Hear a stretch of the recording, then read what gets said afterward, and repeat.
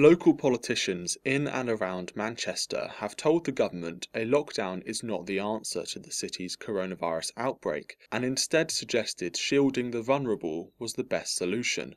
The government is expected to place Manchester into a Tier 3 lockdown after talks with local leaders stalled over funding available to support local businesses affected by the shutdown. However, the leader of Manchester City Council, Sir Richard Leese, who also is backed by some Conservative MPs, urged to shield the elderly and those most at risk from the virus, claiming it would only cost a fifth of what a Tier 3 lockdown would, and would allow businesses to continue to operate. It is claimed it would cost just £14 million per month to protect the elderly and vulnerable in the city, and that this would be far more effective than a total lockdown, which would see non-essential businesses shut and mixing of households banned. Downing Street, however, hit back at the plan, saying it would be wrong, unfair and not practical. Ministers also warned on Monday Manchester's hospitals would be overwhelmed within 3 weeks if the city refused to accept a Tier 3 lockdown.